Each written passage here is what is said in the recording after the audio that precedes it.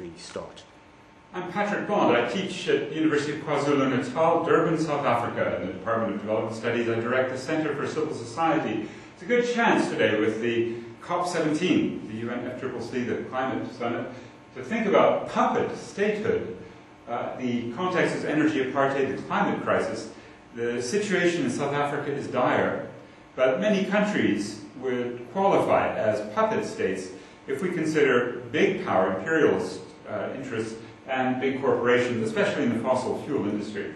And we see that here in the center of the world, Durban, where at this location, delegations are meeting, and they're meant to be doing something about the climate crisis. They really won't, by all accounts. There's no deal on the table that would cut the emissions.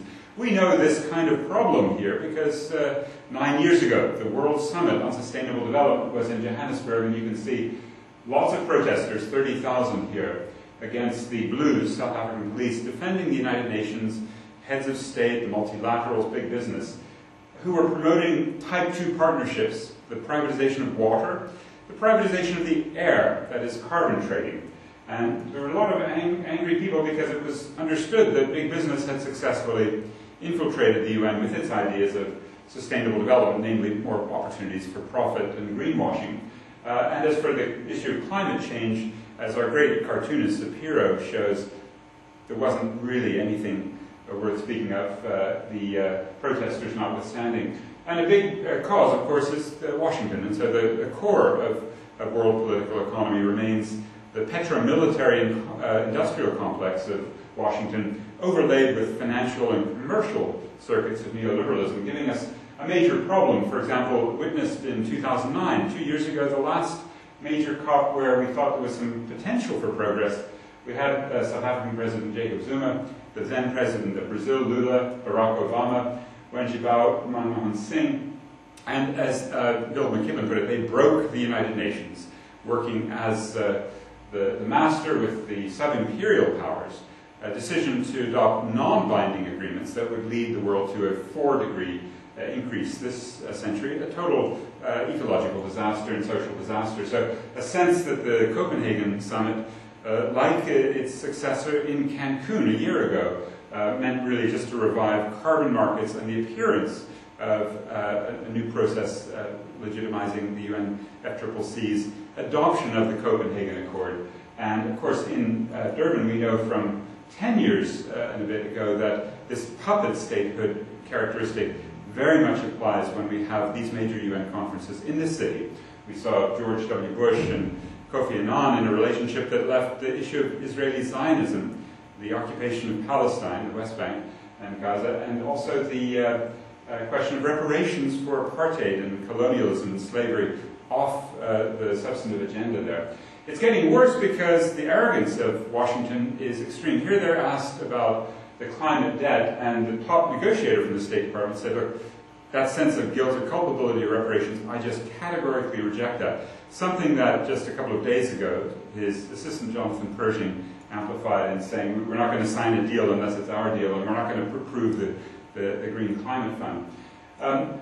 Todd Stern was revealed thanks to WikiLeaks, Julian Assange and Bradley Manning, assisting us to learn how the bullying and bribery in these negotiations work, with Meles Zenawi very much a puppet, whether it's in the Somali invasion 2007, but particularly in dealing with the climate, the 2009 demands for climate debt cut in half, or more poignantly even the Maldives, where the cabinet actually had their scuba suits on underwater to dramatize the sinking island, but it turned out just a few weeks later, in February 2010, it was only $50 million that permitted Todd Stern's gang to turn around the Maldives in a bribe for making them now support the Copenhagen Accord. So this is the kind of bullying, blackmailing, bribery that we see here.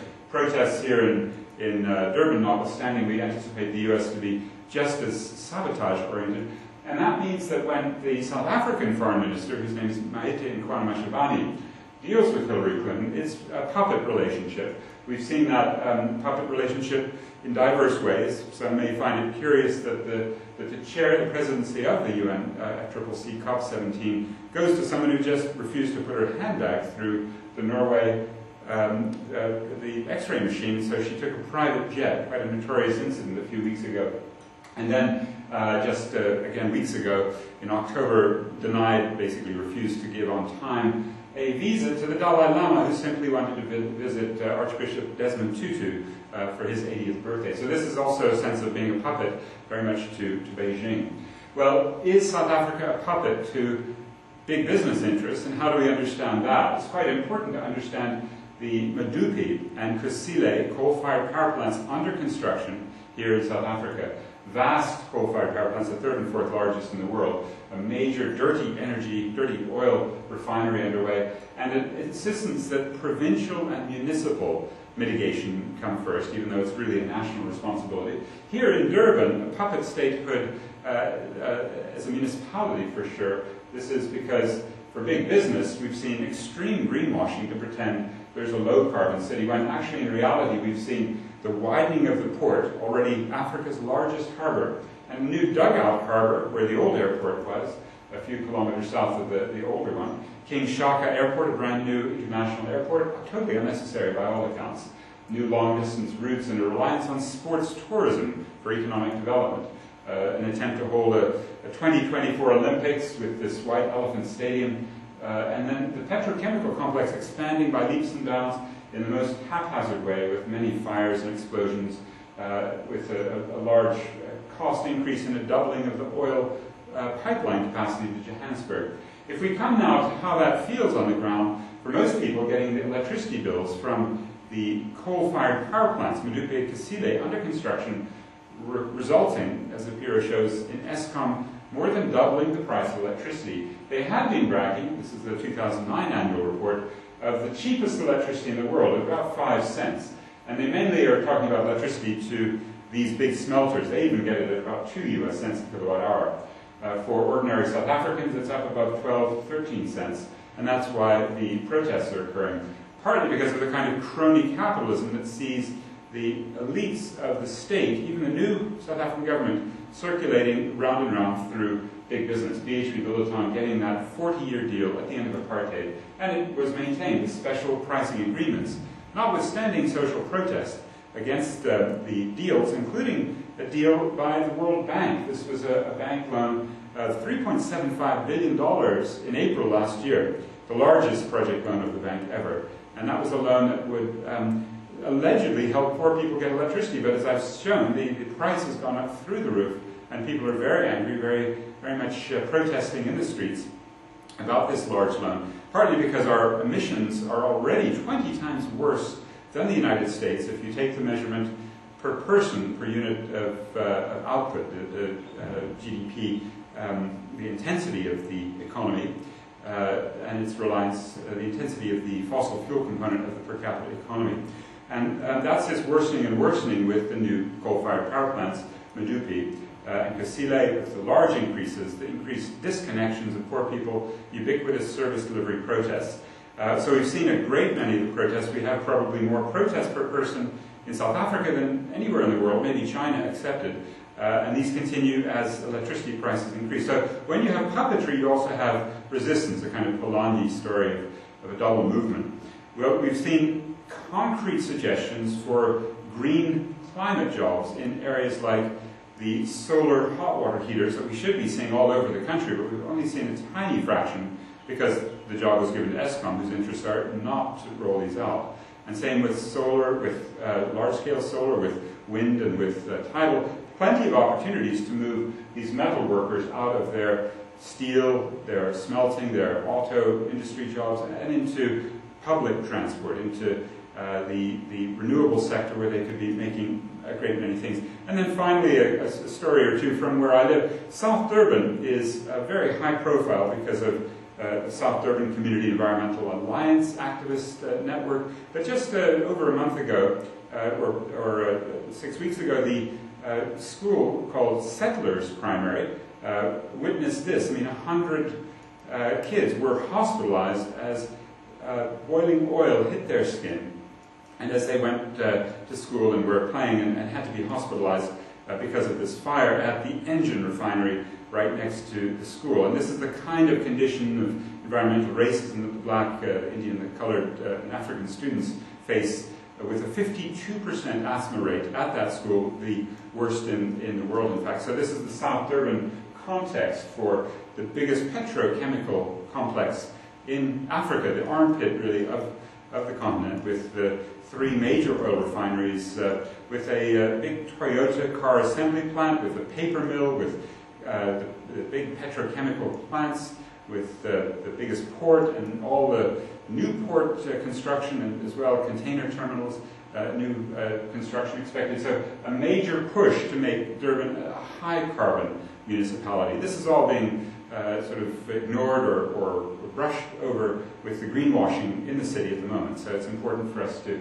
acknowledge that Durban is one of the most serious causes, as well as victims. We had a storm a couple of nights ago where 14 people were killed because the housing and the stormwater drainage were not able to handle the crisis. But it's mainly in this sort of energy apartheid and the failure to deal with the climate crisis properly that we see residential areas and huge refineries next to each other in Durban and all over the third world. So these explosions occurring regularly, and a community group fighting back, but not yet winning their demand, not just to close the refinery so it's not in my backyard, but that it's not in the planet's backyard, to keep the oil in the soil, leave the coal in the hole. Even fracking becomes a threat here because Shell has persuaded the South African government to start exploratory drilling. Protest ensued. An 18-month moratorium was put on the area called the Karoo. But it is an important area here from Durban all the way up to Johannesburg, where particularly Secunda represents the largest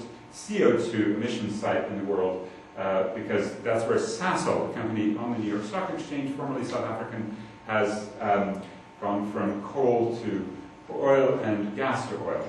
A couple more points. They're also looking for oil offshore here in Durban. Of course, chosen a company deeply involved with the junta in Myanmar and Burma, and a big protest against that ensuing because of the sense that, again, South Africa connects closer to China than to the Burmese Democrats, and therefore protects Burma in the UN Security Council. Well, amongst the resistance has been intellectual work. The Durban Group for Climate Justice, Larry Lohman's edited collection for the Dark Hammarskjöld Foundation, Carbon Trading in 2004, and then plenty of other protests and activism against the carbon trading strategy, against fossil fuel disasters, as we've seen in South Durban, as well as against electricity disconnections, with some very important activists maintaining international solidarity here in Durban, and a CJ network that's now hosting an alternative people space here at the University of KwaZulu-Natal, not too far from the International Convention Center. And it's here, I think, where I'll end, because this is the relationship that we learned during apartheid, the relationship of the world imperial forces to a state, South Africa, in which the elites played a sort of Bantustan role in the global apartheid system. We have global climate apartheid, and unfortunately, until those social movements rise up even faster and with more fury from the base, we're going to continue to see puppet statehood, energy apartheid, and the continuing climate crisis. Thank you very much.